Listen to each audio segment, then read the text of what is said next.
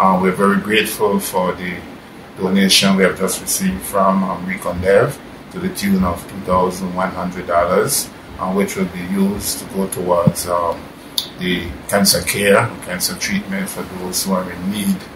This is part of a larger fundraiser that we're doing, which is our third annual Pink Gala, where we try to raise funds to try to assist as much people as we can within our Belmopan and the surrounding communities. We go as far as Franksedi, Valley of Peace, Unitedville, and St. Margaret on the Hummingbird Highway. The Pink Gala is only one of such fundraisers. We have our annual cancer walk in May, and in November we normally do a turkey dinner. Those are the three main fundraisers.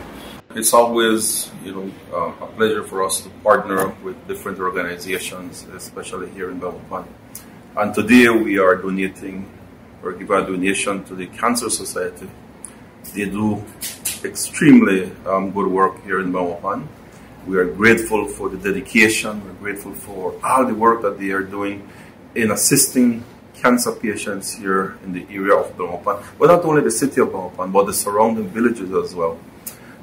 For us, we wish we could do more. There's always room for more.